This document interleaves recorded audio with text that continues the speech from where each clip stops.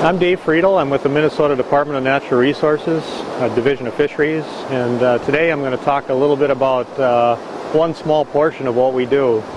I'm out here at the former Dunton Lock site, now Dunton Rapids, and we're standing on the bridge that sits over the new channel.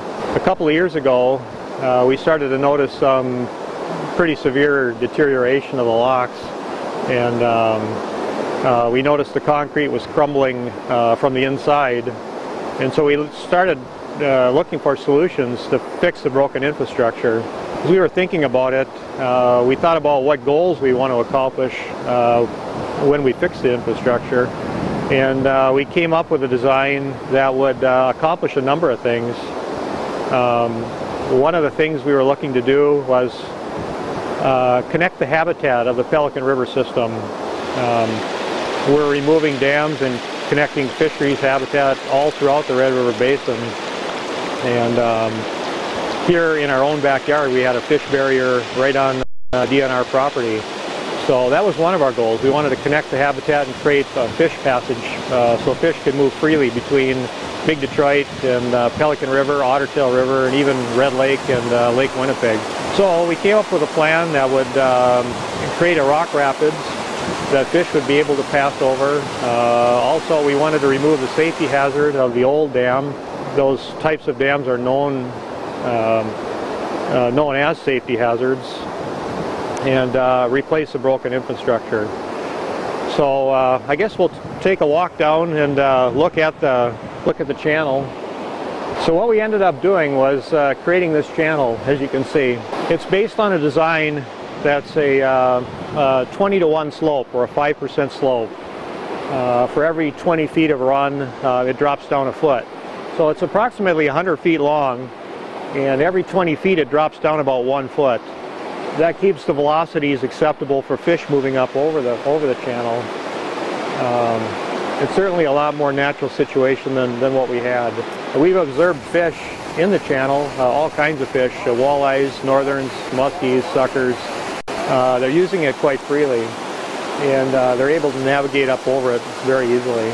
These large rocks that you see in the channel are what we call rock weirs, and they're set in roughly a U-shaped pattern with the U part, the bottom of the U facing upstream, and the bottom of the U at a lower elevation than the sides.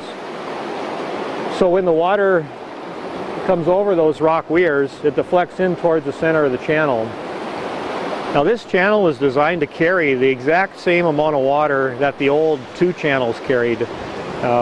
We calculated a rating curve for the old channels, and this channel is designed to carry the same amount of water at various elevations on Muskrat and Lake Sally. So that's one of the things we're doing this year. We're going to set up gauges and take flow measurements through the channel to make sure that the new channel is conveying water exactly like the old channel did. A channel like this provides all kinds of habitat for fish as well. Northerns will use this for spawning, suckers will use it, other fish will use it as well. So this is one of many projects that we've done in the Red River Basin in recent times. This past winter, the North Dam in Fargo was completed, where a rock slope was placed behind that Lowhead Dam. A couple years ago, Midtown Dam was completed. This past winter, the Riverside Dam in East Grand Forks was completed, and we got several more scheduled. There's a dam in Crookston that'll be done within a year or two, and the large dam on the upper or the lower end of the Red River at Drayton will be done within a couple years as well. So we're really looking to connect habitat not just here, but all throughout the Red River Basin. And I think it's going to be a plus to our fisheries. We're introducing new fish species that used to exist in these systems back into the systems. Connecting the habitat is going to be really important to accomplish the goal of reestablishing those species in these lakes and rivers.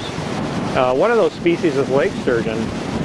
We recently introduced lake sturgeon into Big Detroit, the Ottertail River, the Red River, and we hope to see some returns on that in years to come. We won't necessarily see those returns, but our kids and their grandkids will.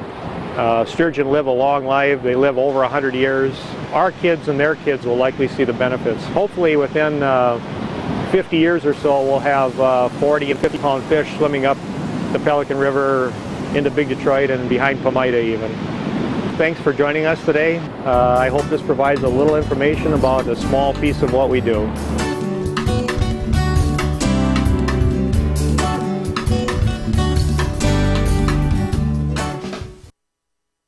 Anglers, set your hooks. J&K Marine, CI Sport, Brushmark Signs, and Layton Broadcasting bring you the 15th Annual Real Country Classic 2-Day Fishing Tournament, June 5th and 6th on Otter Tail Lake. First place payout of $3,000 per day. Additional cash payouts for top teams. Biggest northern and walleye contest. Plus an additional 2-day Grand Champion prize. Visit realcountry102.com for details and register. The 15th Annual Real Country Classic, June 5th and 6th, brought to you by Heart of Lakes Meats, Undermart, and Ray's Sport Marine. This is the Foltz Building. This is the Foltz Building. This is the Foltz Building.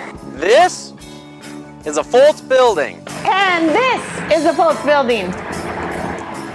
And this is the Foltz Building. And whether it's 0 degrees like I'm out here in the snow today, or it's 70 above and sunny, these guys are out and they're going to construct your building. Call Foltz Building today.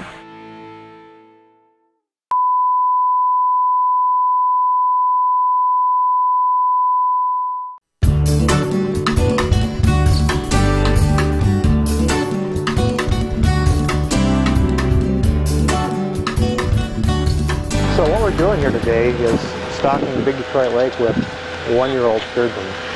This is the 3rd year of a stocking program that began in 1997. We stocked in 97 and 98, and on those 2 years we stocked sub-adult fish that were anywhere from 4 to 10 pounds and about 4 to 10 years old. This is an effort to restore sturgeon to the Red River Basin. They used to exist here, they no longer exist, primarily because of the dams that are located in the system that basically cut sturgeon off from necessary spawning and rearing habitat. These fish came from the hatchery just off the Rainy River from the First Nations hatchery at, I think it's Emo, Ontario. And they were spawned, they originated from eggs from wild fish in the Rainy River, hatched in the hatchery and raised to one-year-old size.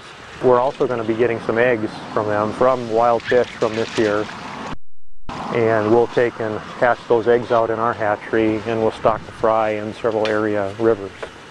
We put 350 fish in the Buffalo River, 350 fish in the Otter Tail River, about 2,100 or so in Otter Tail Lake. We're really excited to have these fish going in. We've got about 751 fish we're putting in today. They're about 12 to 16 inches long, and again, they're about one year old. About 20 years from now, some of the females will be mature. They'll run in the 40 to 50 inch range at that age. And then they'll spawn about every 4 to 6 years. The males will mature at age 16. They'll be slightly smaller than the females in the upper 30 and 40 inch range. But these fish have a potential to grow real old and real large. The biggest specimens that we've seen in the Red River Basin run in the neighborhood of 400 pounds and are probably a couple hundred years old. The Historical Museum has photos of fish in the 100 to 175 pound range. The sturgeon are remarkably docile fish. We dove with them in the Little Fork River, and as we were down there on the bottom of the river with these fish, the visibility was really poor. You couldn't see but maybe 6 inches in front of your mask, and you'd bump up against these large things that felt like logs, and they were sturgeon. And you'd turn on your light, and you could swim right over to them, and you really couldn't see them till you were about a foot away, and then they'd kind of startle you with their size, because they're just huge. But you could swim up to them, put your arm around them, and basically pet them like you could a dog or a cat, and they seem to enjoy it almost. And incredibly docile. There's absolutely nothing to fear, for people to fear about sturgeon. There's just nothing. They just look scary to some people. They look pretty cool to me.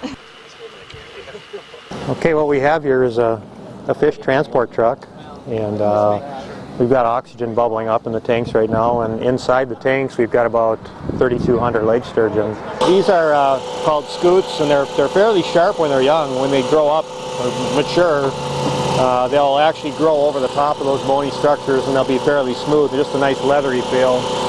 But they are a little sharp when they're young. And as Dennis was describing, the mature fish, or the hatchery fish, tend to be a little bit less sharp than the wild ones. So this is a yearling sturgeon, fairly tough. They've got a subterminal mouth that extends quite a ways out, especially when they're adults. The mouth extends out several inches, and that allows them to feed on the bottom. All sorts of crustaceans, invertebrates, crayfish, whatever they can get a hold of. Now the water's going to be a little bit cold for them because it's about 7 degrees colder than the water in the hatchery. And so they're going to have to adjust to it a little bit. It's going to be a little bit of a shock to them at first, but I think they'll do just fine. They're fairly hardy fish. When the water's cool and cold, I think they'll seek out deeper water. The water temperatures are a little more stable in deeper water, and when it's cold, it's actually warmer in the depths. When the water starts to warm, you should be able to see some of them up in shallow, warmer water feeding. So as they grow bigger, there's going to be some interesting sightings on big detroit as they become, sub-adults in that 10 to 20 pound range. They'll start getting people's attention when they do accidentally catch them, and they will. They'll occasionally catch them down the road, but it'll be a few years yet before these are really caught. In 97 and 98, we tagged all of the fish that went in, all of the sub-adult fish, with yellow tags that were basically wired to their fins on their back. And many of those fish, about 25% of those fish, made their way down into the Red River and as far as Lake Winnipeg. However, none of the fish that we stocked in Big Detroit Lake were recovered in downstream tag returns. So we think most of those fish are still in Big Detroit Lake. And there was only about 75 fish stocked in Big Detroit. The rest of them went in the otter tail during those 2 years. But we think most of those original 75 fish are still in the lake. We've got every reason to believe that most of them are. Hopefully we can get a population reestablished. Possibly down the road we'll even be able to see a sturgeon angling season when the population builds to the point where it can sustain an angling season. Right now there's very few sturgeon angling seasons available in Minnesota. One is up on the Rainy River, the St. Croix River, and the Kettle River in Minnesota are open. We hope some year to see a strong, viable, healthy population of sturgeon in our lakes and rivers.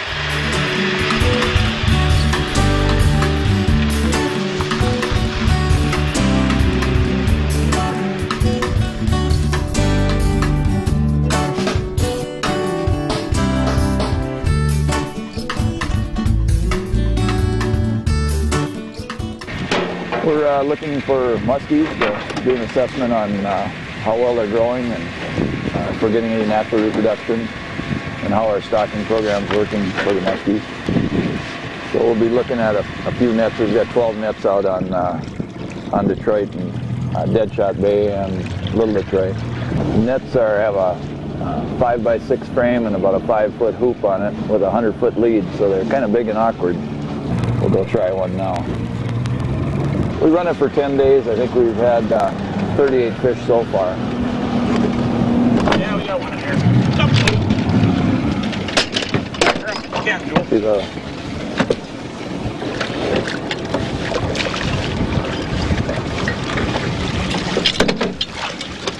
See the large shadow in there. I don't know if you can there.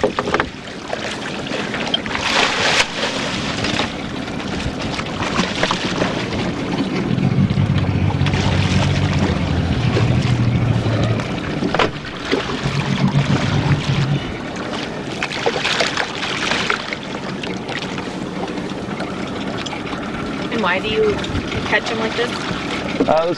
They're spawning right now, so this is one of the times that they're coming up into the shallows, and so we can get a chance to net them. And we're looking at trying to get an idea how they're growing and if we're getting any natural reproduction.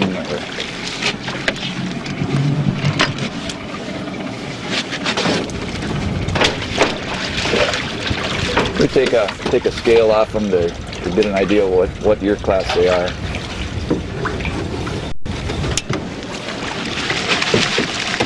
And a length and a weight.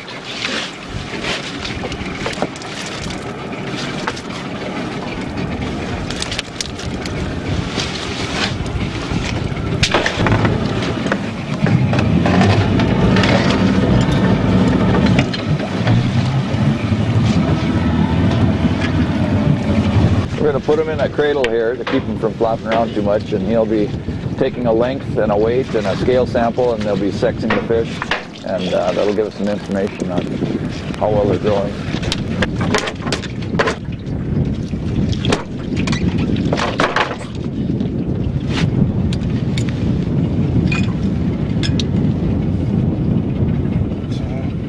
It's 6,600.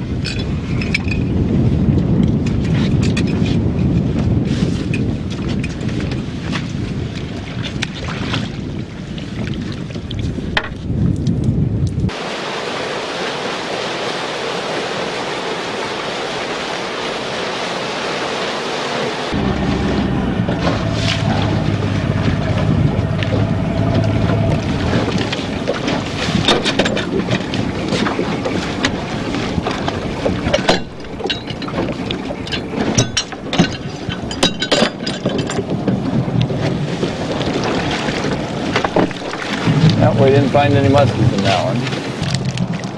In the net you'll see a lot of other fish. We've seen a lot of walleyes, and crappies, and bluegills. They incidentally get caught at the same time. We usually just clean those out of the net. Nice walleye in there.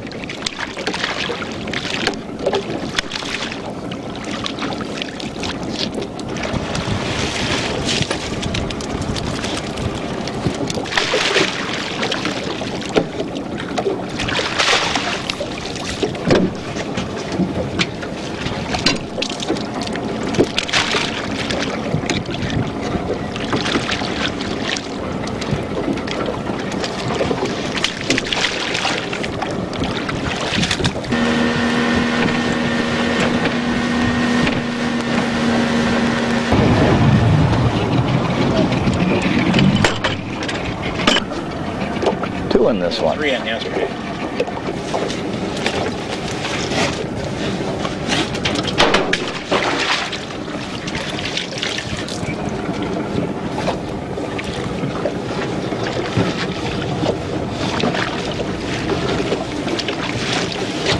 Good dandy.